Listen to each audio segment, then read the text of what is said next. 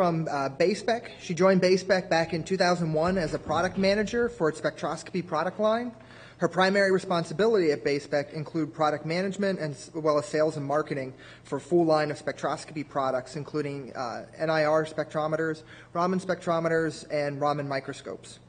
Prior to joining BaySpec, Lynn had worked as a senior application scientist who provided technical support for spectroscopy products. Lynn has gained over 10 years of professional experience in developing various optical systems for many applications in material characterization, pharmaceutical industry, forensic science, and cell biology research. So, turn it over to Lynn.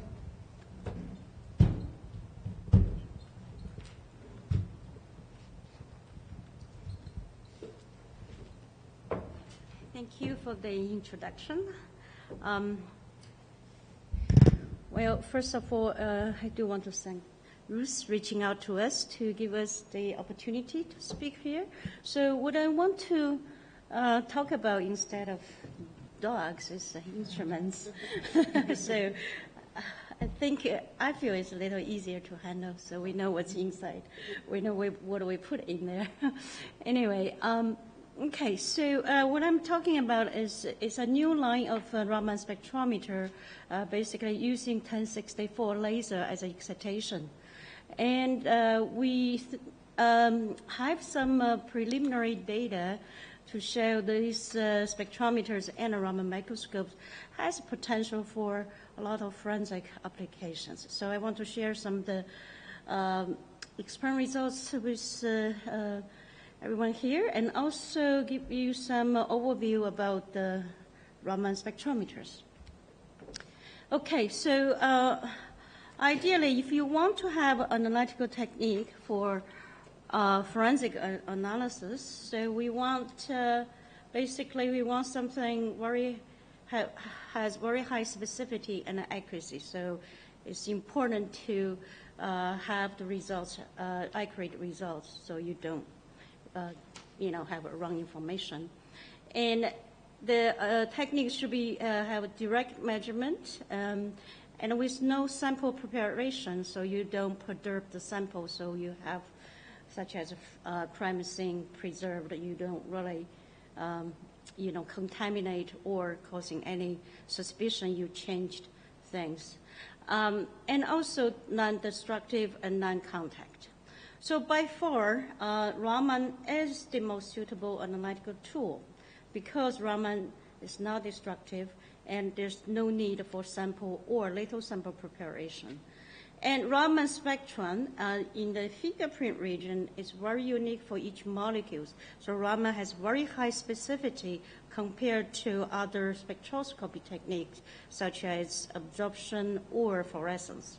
So Raman spectrum is very distinctive. And Raman coupled with microscope, you can identify trace forensic evidence in micron scale and also give you chemical specificity. So by far, the limitation for Raman in forensic science seems because it's not accurate enough. Part of the inaccuracy is caused by fluorescence interferences. So it's hard to get rid of the fluorescent background, therefore you can't get accurate analysis. So I want to just give a little overview. So what is Raman when Raman is being discovered? So basically, before I describe the instrument, so Raman is discovered in 1928 by C.V. Raman in India. So what he observed, light interact with the molecule, but some of the light changed the wavelengths. So basically, he used sunlight passing through a monochromic filter, so he has a monochromic light.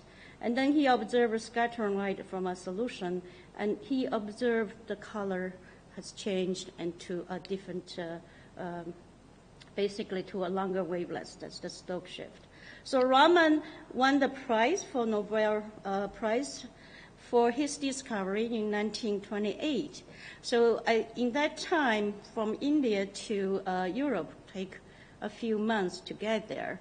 So, but he was very confident he's going to win the prize. So before even the announcement, he booked his trip to get the prize. So, but he did one. So, anyways, that's a little story behind that. I was in Bangalore, so I learned this last year.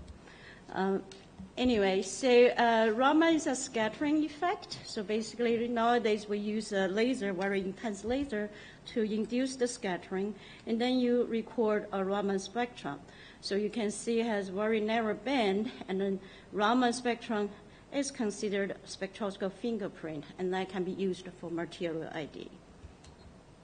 So this is the Jablonski diagram. So basically describe the Raman mechanism.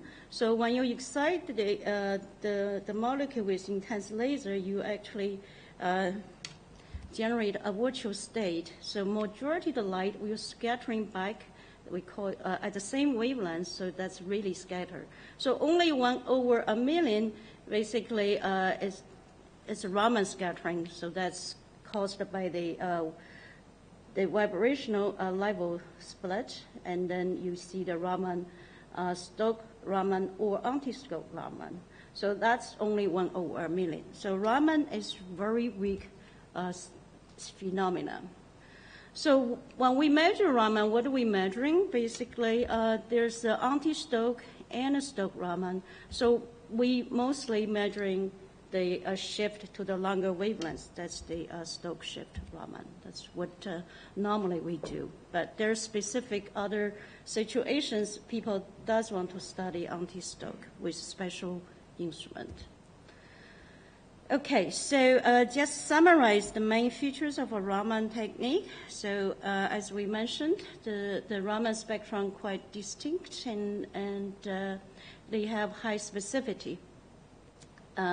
And it doesn't need sample preparation. You don't really need to contact the sample. You can play with your optics to measure where you want to measure from the sample. Either direct contact, you can do that, or from a distance.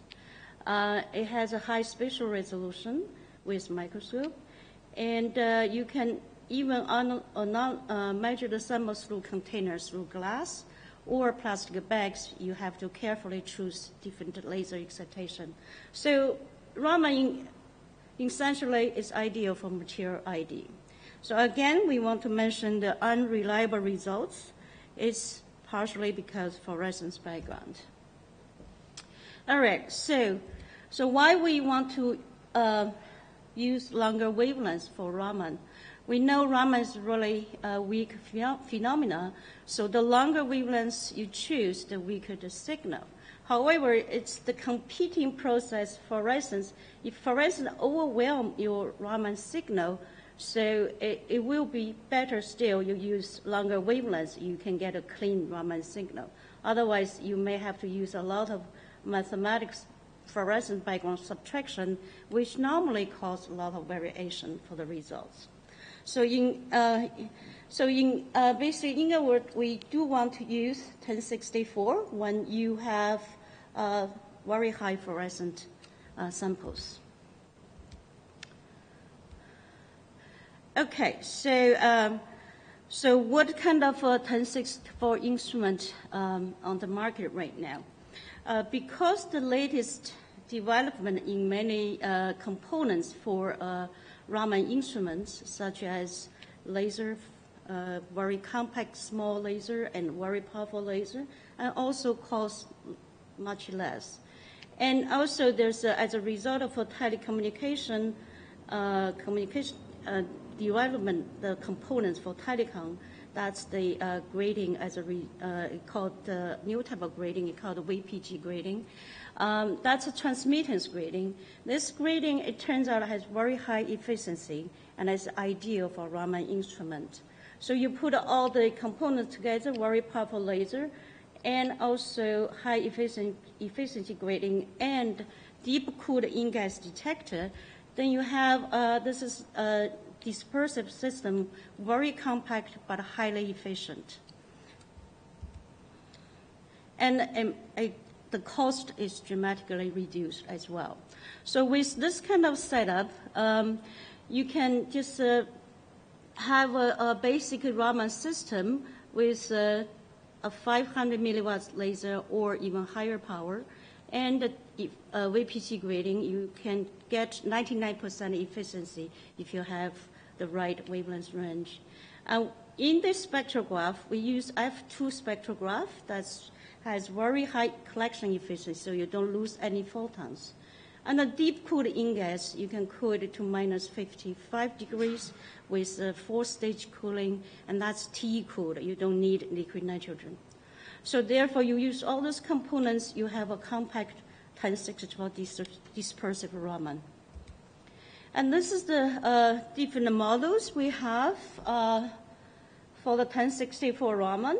So we have a Raman microscope. This microscope has 3 lasers simultaneously in this platform here. And you have 532, 785, and 1064.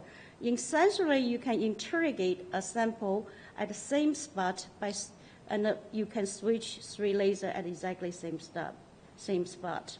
The laser is equipped all on this platform, and the switching is fully automated. So this will allow you to evaluate which laser is best suitable for your sample. And this is a portable microscope. You can take this to the field. If you have a sample need to see the micro scale, then you can put under the microscope and take a measurement. So this has a 1064 model as well. And this one we call the steam engine. That's the multi-grating, the black one. Is this working? Yeah. So this one we call the steam engine. It has 3 gratings in the system, and then this has a super high resolution. The resolution in this system could reach 4 wavelengths for entire spectral range from 200 to 3,000. And essentially, this can be an alternative for FT-Raman. So you don't have moving parts, and you have a relatively small footprint. It's still transportable. And this also have just different sampling. You have adjustment for different height of samples. And this is the smallest mini benchtop. This mini benchtop could have 2 lasers in the same unit, and you can have different sampling method. And it's battery operated, you can take on the field. So just summarize again for the dispersive Raman. So there's no moving parts like FT, and it's can be, because of the construction, it can be transportable, and it's alternative for FT-Raman. So the acquisition time is really fast. You can get millisecond sampling time. So always small footprint and a high sensitivity and a high resolution because of the optics, and the InGaAs detector is highly sensitive. So the 1064 Raman microscope is also is available for imaging. So for chemical imaging, it can be fully automated, the stage scanning for chemical imaging for different samples. And this also has a fiber optic probe. You can do in situ measurement, or you have very bulky sample, you need a probe. All right, so I want to show some results. So just give you an idea how effective 1064 is to remove fluorescence. So this is a rhodamine doped plastic, which I think there's a company giving this out. So it's an orange color slide. So you can see if we use 532, you basically saturate the detector. If 785, you still have a huge fluorescence. But 1064, you can measure this plastic Raman emission without any fluorescence from rhodamine. How fast we can get? So this is to give you some idea. So this is a 1 second integration, and this is a 100 millisecond integration. So you get a full spectrum with a 1 shot. You can see the resolution. It's quite good for this measurement. Again, this is a very bright sample as well. Cyclohexane, we can do 100 millisecond integration as well.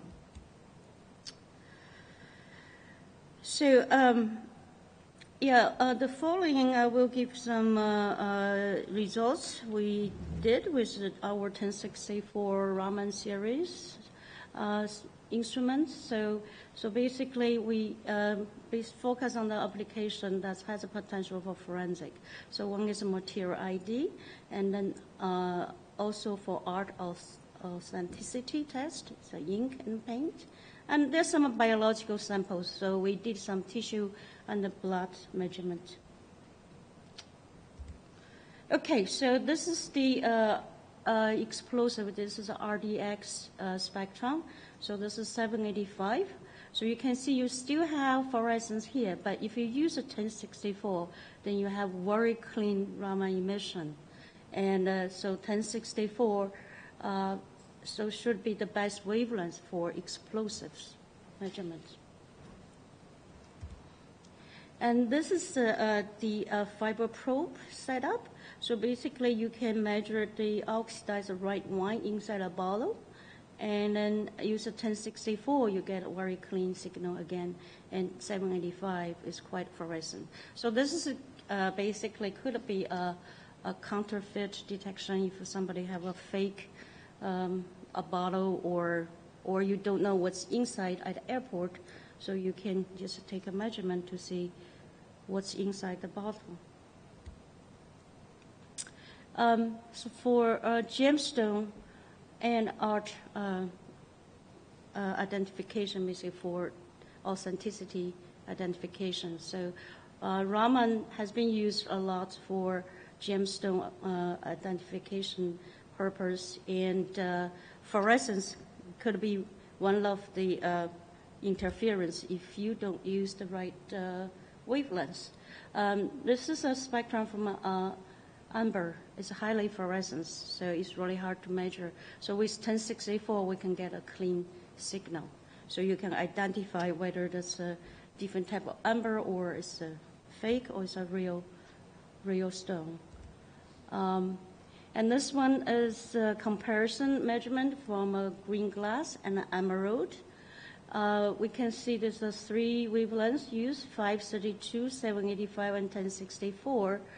For the 2 visible wavelengths, you don't really see the Raman emission band. It is very broad fluorescence. So when you use a 1064, you can see emerald has a very distinct Raman emission, and this is the green glass, just a fluorescence. So you can easily tell which one is the real gem and which one is just a fake glass. Okay, so we did some preliminary measurement with some paint color commercially available, and used our Raman microscope. So that has a 3 laser on there. So basically that's the oil paint and also the watercolor set. So what we did at first is we put all this paint on the paper. We know paper is highly fluorescent. So even with 785, you still doesn't really see very good Raman signal. You see a lot of broad fluorescence background. And this is in comparison, this is the 1064 results for all this paint.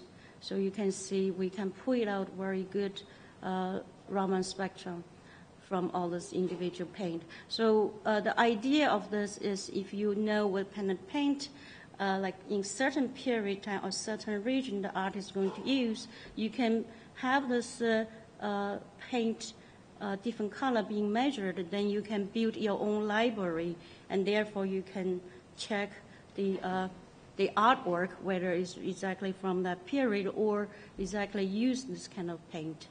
So basically the idea behind this is for artwork authenticity examination.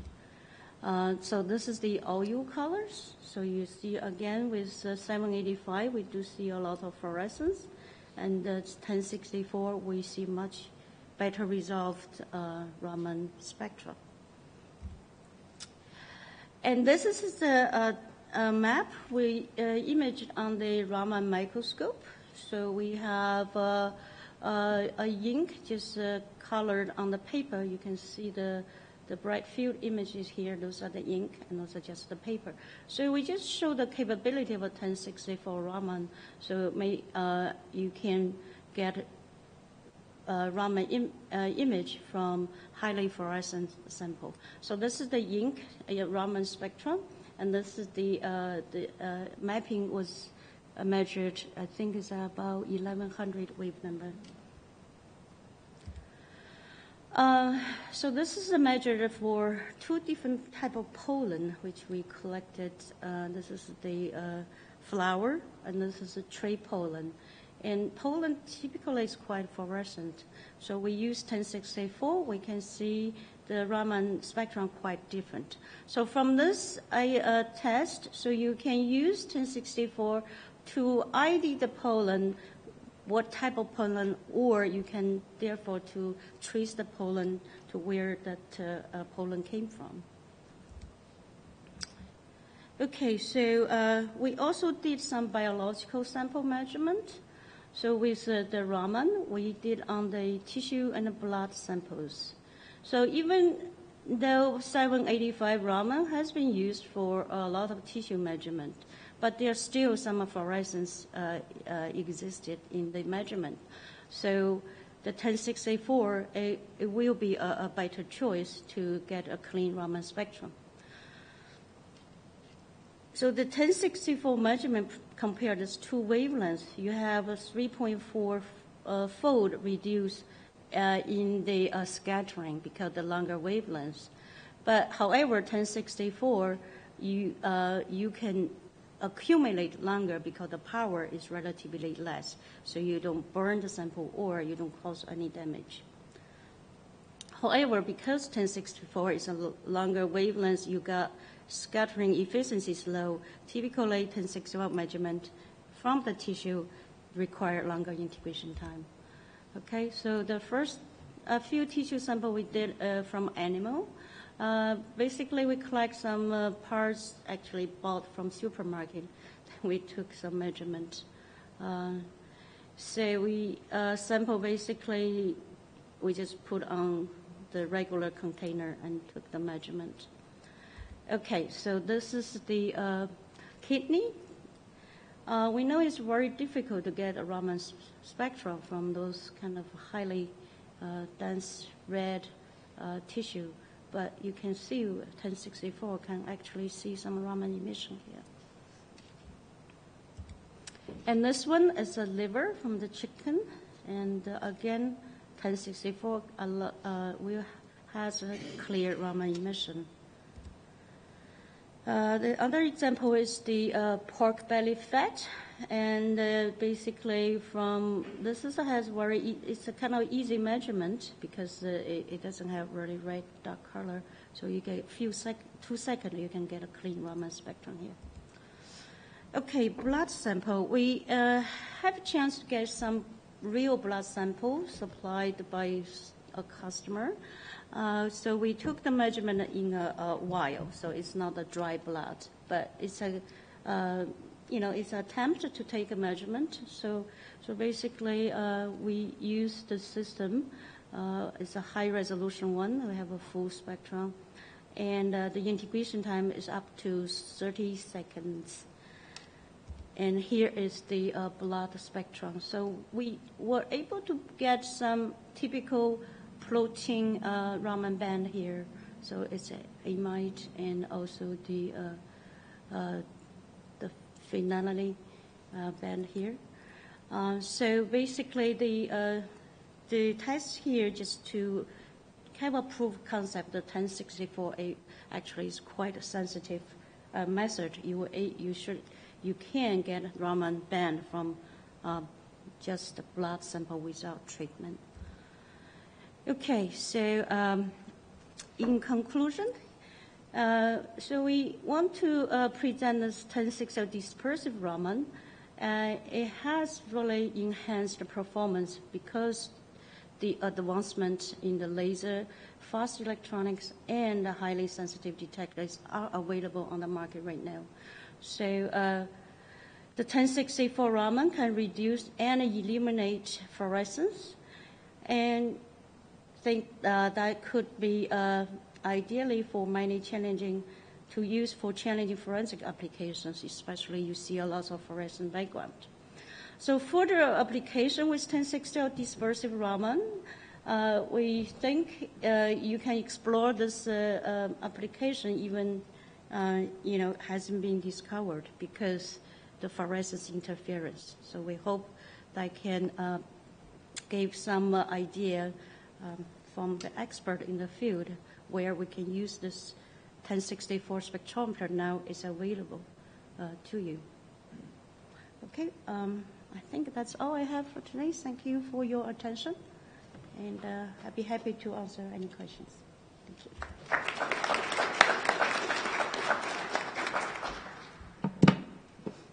Got time for some questions? Yes.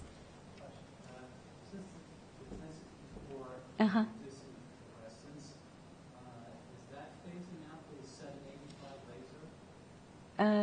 So the question is 1064 reduced fluorescence, and what is?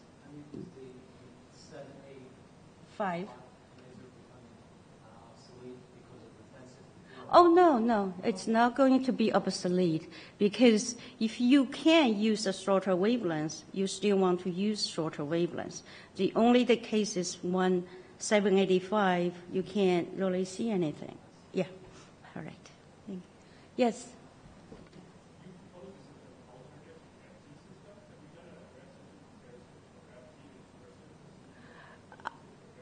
Yeah, yes, he is asking about have we done any direct comparison with FT?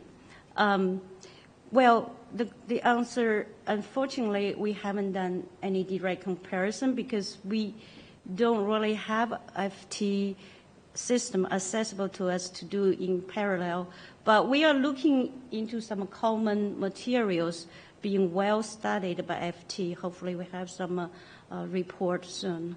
But thank you for the question, yes. But I think there's some common material like plastics or some PMMA we can easily get measured in seconds. So I think that's been studied highly by FT-Raman, yes. I was wondering, Lynn, if you've been able to look at black powders. Oh, that's the tough one. Okay, we have some black powders, okay? So the things to measure that you really have to keep moving the samples. We have some success for some certain powders, some just black coal. So, and then we have like 2 of them. One of them just couldn't get anything, or they don't have a Raman, and there's another one we do get Raman. So we have certain success, but that's by far really difficult to measure still. Yeah. So if you don't see anything, then you put a lot of laser, then you burn them. Yeah, and so the trick is you're going to have a moving stage. You have to keep moving it, shaking it. Yeah, so that's a trick. So we were able to pull some data out. Yes. Thank you. Any other questions? Thank you very much. Thank you. Thank you.